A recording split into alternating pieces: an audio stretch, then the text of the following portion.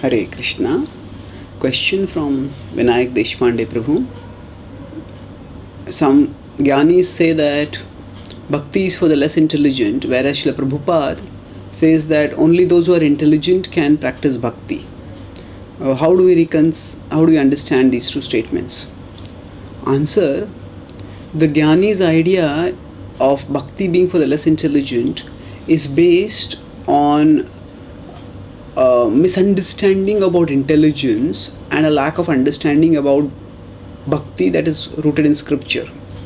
So a misunderstanding of intelligence means they think of intelligence as the capacity for intellectual processing of information and concepts, and that means they basically think of it as the capacity for speculation, and they consider that a person who has a lot of capacity for speculation is an intelligent person.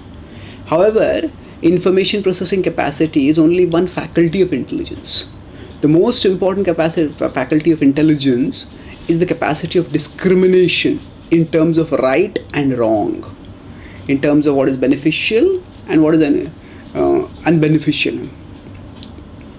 So Krishna talks about this intelligence in goodness in the 18th chapter, and he basically talks about discrimination. What is going to cause bondage? What is bringing liberation? What is going to cause what is good? What is bad? What is dharma? What is adharma? So essentially, he talks about intelligence in terms of the capacity for discrimination, and he talks about that later in determination also. Determination in goodness and intelligence in goodness. So the intelligent person doesn't have to be intellectual. Even a person who can't do much intellectual processing of data, if that person understands, okay, this is material, this is spiritual, this is sinful, this is virtuous, then that person has intelligence. So not all devotees need to have intellectual capacity in terms of information processing, and even if they don't have, so the many devotees may seem like sentimentalists who chant, dance, sing, and they may not seem to have very deep knowledge about philosophy, and they may not have the capacity to speculate, and that's why the jnanis may consider them to be not so intelligent, and they say that, oh, bhakti is meant for such less intelligent, sentimental people.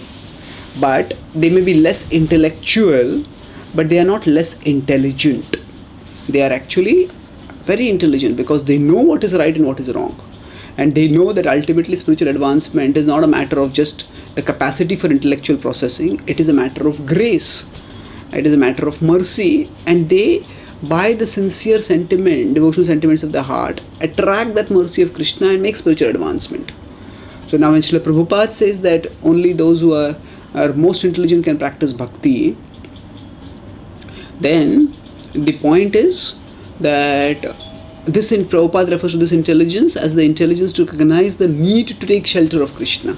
Krishna jai bhaje sei bada chatur. That's what Chaitanya Charitamrita says. And Krishna also says, Bahunam janmana mante jnanavan mam prapadyate vasudeva sarvamiti samahatma sudurlabha. So he says, who does prapadyate? Jnanavan. Now, the jnanavan mam prapadyate. So now it is not that all devotees have to be very intellectual, but they at least have to have the basic intelligence to recognize that I need the help of a higher power. And when they take shelter of Krishna by recognizing that need, then that willingness to take shelter of Krishna itself is a sign of intelligence. And Krishna also says that even if a devotee does not have intellectual processing capacity, still he says whatever is required, whatever intellectual resources are required, Krishna says, I provide them. Dadami buddhi yogam tam jnana deepena bhasvata. In 10.10 and 10.11 Krishna says that I compensate for any intellectual deficiency that is there in a devotee. So in that sense, what is a devotee's intelligence? It is the recognition that I have to take shelter of Krishna, and further the devotee's intelligence is directly a gift from Krishna, and that intelligence is far superior to mere information processing capability, which in and of itself cannot lead to spiritual advancement. A jnani may be able to speak a lot about scripture, but that doesn't mean that the jnani will be able to live scripture. No, that requires determination, that requires grace, and that requires dynamic applicational insight, which is not just possible through mere information processing capacity. And that's why the jnanis Often they are intellectual, but they don't really become very transcendental. They often stay in goodness, and sometimes they come down even from goodness to lower modes, and they speak philosophy and and spiritual, lofty spiritual concepts. But if you look at their life, often they are caught up in sense gratification. So this is how those who are mere jnanis are actually not very intelligent, and those who take shelter of Krishna, irrespective of whether they have intellectual processing capacity or not, they are supremely intelligent. Thank you. Hare Krishna.